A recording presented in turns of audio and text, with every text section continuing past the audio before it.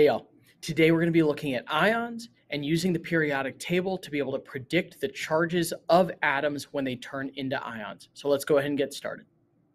First thing to keep in mind is that we have talked about 3 subatomic particles: protons, neutrons, and electrons.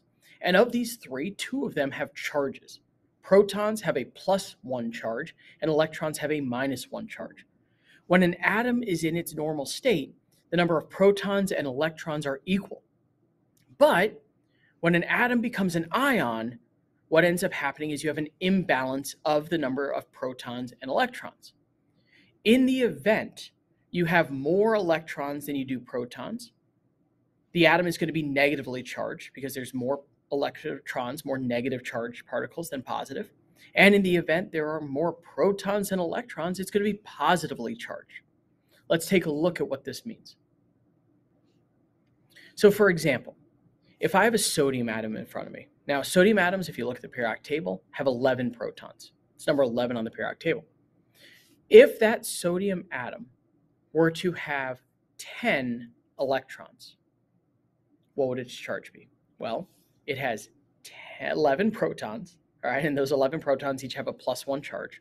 If it has 10 electrons, each with a -1 charge, then its total charge is going to be +1, +1. So to reiterate, an ion is an atom where you have an imbalance of charge, where you have more protons than electrons or more electrons than protons. When we look at ions, we categorize them based on what their relative charge is. If an ion is formed through the loss of an electron, that means it's going to have a positive charge, all right? And we call it a cation. Now, a mnemonic device you can use here is that cations, like cats, are positive. Get it? Positive. So cations are positive ions. Anions are formed when you gain electrons. So when you go from an atom that's neutral, charge of 0, gain an electron, you become negatively charged. This is an anion. Another way of thinking about this is it's a negative ion, anion. The way we're going to predict the charges on atoms this year is going to be using the periodic table. Remember, the periodic table was created by Mendeleev to base it off of chemical similarities. One of the similarities between the different elements is going to be how many electrons they tend to gain or lose when they become ions. So if we look at, for instance, the alkali metals, which are in group number 1, they generally have a charge of +1, all of them. That means they are going to all lose 1 electron when they become their ion. On the other side of the periodic table, the halogens, you look down that line, now all of a sudden that group, all of those atoms share a similar charge of -1 when they become ions. So again, very similar in terms of the groups they're in. When we look at the periodic table, like I said, we can make general rules of what charges atoms would have, but be careful. Keep in mind that these apply to metals and nonmetals. They really don't apply to the metalloids. And in the areas where you have that metalloid staircase, when you go from metal to nonmetal or nonmetal to metal as you're going down it, be aware that the charges no longer really apply anymore. So this is a limited scope, what we can use this for, but we will use it pretty commonly as the year goes on.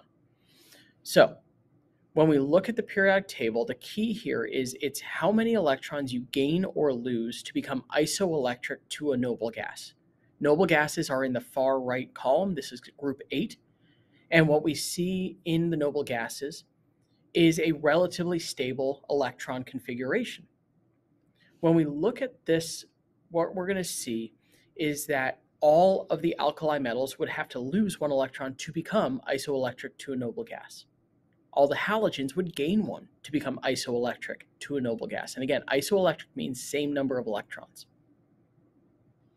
The other thing to be aware of is there's that rectangular area of the periodic table in the middle. We call this the transition metal. And these transition metals also don't really behave in the same way. In fact, many of them have multiple possible charges. Don't worry about that yet. We'll get there later in the year. So let's just do a practice problem real quick. Can you tell me what the charge on a calcium ion would be? Well, take a look at the periodic table. What group is it in? It's in group 2. All right, these are the alkaline earth metals. Group 2 are going to lose 2 electrons to become isoelectric to the noble gases, group 8, which means that calcium is going to become a +2 ion when it does become an ion. All right, another example. Tell me, what would the charge of sulfur be if you looked at it becoming an ion? Well, in this case, sulfur is a nonmetal. It's on the right side of the periodic table, and therefore it's going to be actually closer to the halogens, or I mean closer to the noble gases by gaining 2 electrons. So by gaining 2 electrons, it becomes isoelectric to the noble gases, and as a result, is going to have a -2 charge when it becomes an ion. The other thing to keep in mind is I've used this term isoelectric as we've gone through this video. Isoelectric means that 2 atoms or ions have the same number of electrons. And you can do this in a number of ways. Remember, what makes an element unique is going to be the number of protons in it. So if I were to look at 3 different atoms, 2 of which are ions, one of which is its non-charged or neutral configuration. Here I've got fluorine in its ionic form, F-. I've got neon without charge. And I've got sodium, which is in its +1 form. Now, if you look at these, all 3 of them have the exact same number of electrons. They each have 10 electrons. They are therefore isoelectric to each other. Okay, so what would it take for 3 other atoms to become isoelectric? Look at iodine, cesium, and xenon. How many electrons would they have when they were isoelectric to each other? Well, look at cesium. It's in the alkali metal group. Because it's in the alkali metal group, it's going to lose 1 electron to become isoelectric to that xenon atom. Meanwhile, iodine, which is a halogen, is going to gain 1 electron to become isoelectric to that xenon. Xenon, being a noble gas, is not going to readily gain or lose any electrons. We're going to talk a little bit about why that is a little bit later in this unit. But understand that the noble gases do not readily gain or lose electrons.